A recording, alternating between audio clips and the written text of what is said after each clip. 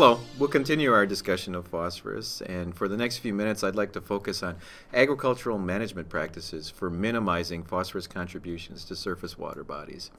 By far the most important agricultural management practice for reducing the impact of phosphorus on surface water quality is soil conservation. Keeping our rich, fertile cropland topsoil on the landscape, minimizing the amount of runoff that's leaving our agricultural fields, these are all critical to reducing the potential for detrimental impact of phosphorus on surface water bodies.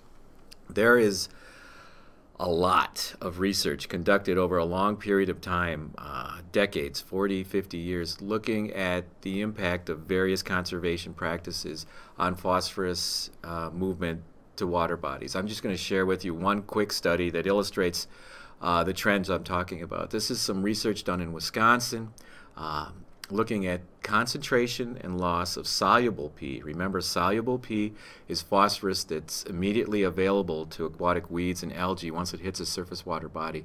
Here we're looking at the impact of tillage systems, specifically conservation tillage systems, till plant, chisel, no-till, compared to moldboard plowing. Remember in the part one of this discussion we talked about concentration of phosphorus versus load or loss of phosphorus. Here we're comparing our losses and our concentrations of phosphorus to moldboard. So everything is relative to moldboard plowing. In terms of concentration, or the amount of phosphorus per unit of runoff that's leaving the landscape, you can see our conservation tillage systems are actually higher than moldboard systems, due largely to their crop residue in terms of the amount of dissolved phosphorus that's contained in the runoff. However, because we're significantly reducing runoff loss and soil loss with these conservation tillage, you can see the parameter that matters, the phosphorus loss or phosphorus loading, is significantly reduced with all these conservation tillage systems relative to moldboard plowing. So conservation tillage systems are one of many erosion control and runoff control practices out there for reducing the loss of phosphorus from agricultural landscapes. Other important parameters are management practices for phosphorus are soil testing. Soil testing is critically important for assessing the inherent fertility of the cropland fields we're dealing with, and soil testing can serve that function along with a couple others. As I mentioned, measures the inherent fertility of the soil. Soil testing will also track our fertility and production trends over time. We can monitor whether we're building up soil fertility or whether we're drawing down soil fertility. An added bonus of soil testing, all the fields on a given farm, are it identifies fields that do and do not need nutrients. This is a big plus when it comes to distributing manure on a farm. If you can identify lower testing fields that we can get to, these might be great places to prioritize future manure spreading applications. Interpreting our soil test phosphorus results, we'd like to keep our soil test values in the optimum range, and for the major crops of alfalfa, corn, and soybean, you see our optimum level of soil test phosphorus expressed in parts per million. Our excessively high, or categories where we get no response, are illustrated here too, greater than 35 parts per million for alfalfa, 30 for corn and soybeans. So we want to shoot for optimum. We probably don't want to go much higher than our excessively high or non-responsive fields. Crop need for phosphorus as well as for potash or potassium. They're based on two parameters: our soil test result, which is coming off of the soil samples we submitted to the lab, and crop yield. This is a cutout of a portion of the phosphorus recommendations for corn. You can see they're based on the soil test level. The lower we are in terms of soil test phosphorus, the higher the need for supplemental phosphorus fertilizer is going to be. It's also based on yield goal. The higher our yield goal, the higher our demand for phosphorus is going to be. So again, we're shooting for soil test levels at optimum. We'd like to keep them there. If we're in this optimum soil test level, we're going to apply commercial fertilizer or some supplemental nutrients at a rate more or less equal to crop removal, with the goal of staying in this optimum range. A word about yield goal. Yield goals should be realistic. We want folks to be optimistic to an extent, In this era with yield monitors on most combines, it's a lot easier now than it was a few years ago in getting field-specific yield measurements from fields.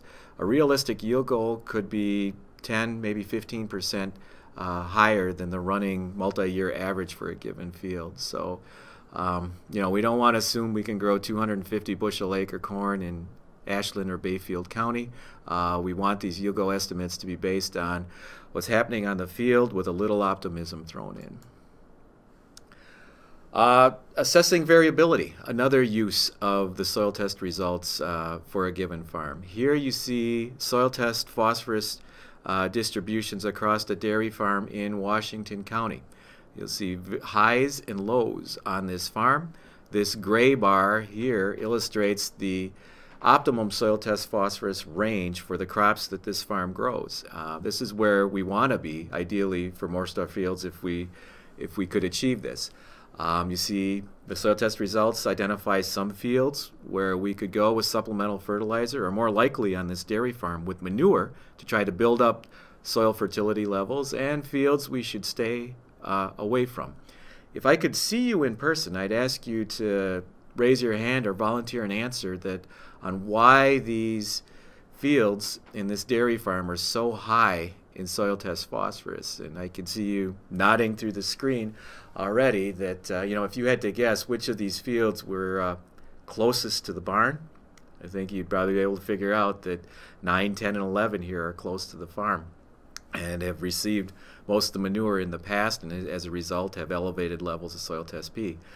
We can use this type of data as a nutrient management planner, as a crop consultant, to convince the farmer to, hopefully, if they can efficiently and safely get to these other fields, start applying manure to these fields to build those levels up. Now, a lot of times there's practical limitations with how far you can get to a field reasonably, and safety concerns. In this case, with this farm, there's a major highway bisecting the farm, and there is some very good reasons why these fields are low and aren't manured on a regular basis.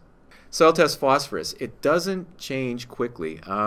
Carrie may have talked about in her webinar presentation, or you may know about a soil property called buffering capacity. Buffering capacity is the ability of a soil to immobilize or tie up nutrients that are applied to it, meaning in abbreviated terms that just because we add X units of fertilizer to a soil doesn't mean we're going to get X levels of increase in soil fertility.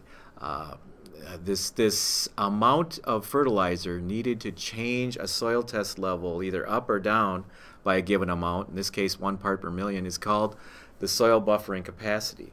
For phosphorus and our medium and fine textured loamy soils in Wisconsin, it takes 8 pounds of fertilizer or fertilizer equivalent P2O5, excuse me, did I say 8? I meant to say 18 pounds of P2O5 to equate to 1 part per million in the soil test phosphorus value that we measure through soil testing. So again, take-home point is times required to either raise or lower soil test phosphorus levels. And there's an example here I'd like to show you about phosphorus drawdown over the course of a 6-year rotation on a farm. Let's say we're starting out in year 1 of this rotation with a soil test phosphorus level of 75 parts per million. That's excessively high for the crops we're growing on this farm. We're going to track the drawdown of phosphorus over this 6-year rotation where we're growing 2 years of corn, 1 year of oats, and 3 years of hay. We know the crops are going to remove, you can see corn's going to remove 60 pounds of P2O5 per acre per year, oats 25, alfalfa 65 at a 5 ton per acre year. At a 5 ton per acre yield. Over the course of this 6-year rotation, you'll see that the amount of P2O5 we removed over the rotation is 340 pounds of P2O5. That 340 pounds divided by the buffering capacity of that soil which is 18, would result in a 19 parts per million change in soil test phosphorus. Well, that 19 parts per million, subtracted from where we started out at the beginning 6 years ago of 75 parts per million, will drop us down to 56 parts per million soil test phosphorus, which is still excessively high for this soil. So even after a 6-year rotation of applying no phosphorus to commercial fertilizer, no starter, no phosphorus in the manure, we're still at excessively high levels because it takes a while. It takes time to draw down soil test p-values. When we talk about potassium, you'll see just the opposite side of the story. Soil potassium values will change very rapidly, but with phosphorus, it takes time to build them up. It takes time to build down soil test phosphorus values. Manure and manure management impacts phosphorus. There's lots of techniques for utilizing manure. You know, one of the most important is placement of manure on the landscape, identifying fields that are going to have minimal soil loss and minimum losses of runoff to try to keep that manure on the soil profile. I've been in this game now for 25 years, and one of the best observation I have of agriculture is the changing in the mindset or the realization of the value of manure.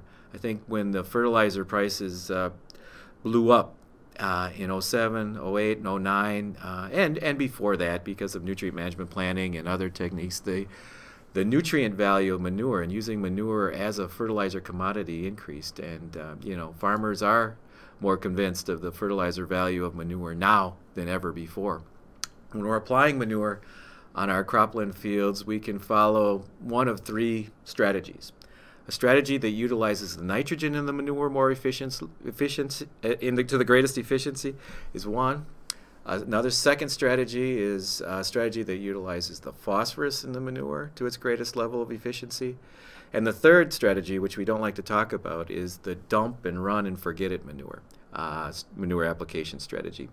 Fortunately, that strategy, the third strategy, is becoming a thing of the past thanks to you, the CCAs, and all of you involved in nutrient management planning. When we're a couple things about when we're comparing the nutrient content of manure with crop removal, specifically with corn. Corn utilizes about 3 times more nitrogen than phosphorus in the plant. However, manure applies nitrogen and phosphorus at more or less a 1-to-1 ratio. So the result is, if we're applying manure to meet the nitrogen needs of the crop, we're going to be building up soil test phosphorus levels over time. Again, not a bad thing as long as we keep that enriched soil on the landscape and minimize runoff, but we need to be aware that phosphorus levels will increase over time if we follow this nitrogen-based strategy, which is illustrated here, of applying manure to meet the crop's nitrogen need. Here we're looking at manure application rates of 60 tons per acre. The crop nutrient need for nitrogen, phosphorus, and potassium is illustrated in these blue bars. The nutrients that are applied by the manure is illustrated in these gold or bronze bars. You can see when we follow this nitrogen strategy, we meet the nitrogen needs of the corn. We over-apply phosphorus and we over-apply potassium. Potassium, on a typical dairy rotation, we draw that down. We won't worry too much about that. With phosphorus, if we follow this strategy over a few years, we won't draw down that phosphorus over the course of the rotation as we just looked at, and we will start building up soil test phosphorus levels. This nitrogen application strategy is the one that most producers prefer because it allows them to spend less time on the tractor and apply more manure to fewer acres. You get to go with higher rates. You're going to build up P and K in excess of crop need. It's efficient in terms of time and labor, and it's preferred when land resources for spreading are limited. If we were to follow a phosphorus-based strategy, we'd have to lower our manure application rate to the equivalent crop removal, phosphorus removal of the plant we're growing, in this case corn. You see we'll hit that phosphorus level, but we'll be under applying nitrogen. Still applying some excess potassium, but again, we will remove that later in the rotation. So in this case, we have to go back out with supplemental nitrogen fertilizer if we were only applying at phosphorus rates. From a nutrient efficiency standpoint, this phosphorus strategy gives us the maximum efficiency, but applies at low rates. We need to, on our corn ground anyway, need to go back out there with supplemental nitrogen. There's increased time and labor. We need more acres, and are we likely to protect water quality with this strategy? We don't know. But fortunately, there's some practical allowances in management recommendations, including the 590 standard, that allow us to apply manure to meet this phosphorus strategy and make this strategy more acceptable. And that is by applying our phosphorus, our manure-based phosphorus, for the entire crop rotation in a single year. So rather than applying these low rates over multiple years in a cropping rotation, we can apply the phosphorus demands of our crop rotation over a single, or in some cases 2 applications over the cropping rotation. It's allowable under the 590 standard, and this often makes a phosphorus-based strategy for manure applications more acceptable to producers as they're taking manure out to the field. Soil test phosphorus limits. There's sound agronomic recommendations for when and how we should apply manure on fields based on soil test phosphorus values. These criteria are also contained in our 590 nutrient management standard as critical values, soil test phosphorus values for manure spreading. If our average soil test value for a field is under 50 parts per million, which is still excessively high for most crops, we can apply manure to meet the nitrogen needs of the crop, meaning we can apply at these larger manure application rates. If we're in that range of 50 to 100 parts per million, the 590 standard and our UW recs have asked us to apply phosphorus through manure at rates that do not exceed crop removal. You know, we want to keep soil test P values where they are by applying manure at rates equal to phosphorus removal. The flag goes off, the red flag goes up when we're over 100 parts per million soil test phosphorus there. If possible, those fields should have manure applications eliminated and any other supplemental forms of phosphorus.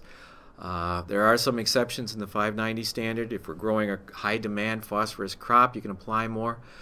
If the producer has no other option, they are allowed to spread manure on these higher testing fields, but they are supposed to apply that manure at rates below crop removal, so that over time we will be still drawing down these soil test phosphorus levels. And there is a third option, which we'll talk about later, which is using the phosphorus index model. Again, I'll explain that in a moment, but that's a landscape model that looks at the potential for phosphorus to leave a field. If that value is relatively low, you can get away with applying manure on these higher soil testing P fields. So we'll take a break here and come back with one more discussion of soil test phosphorus. Thank you.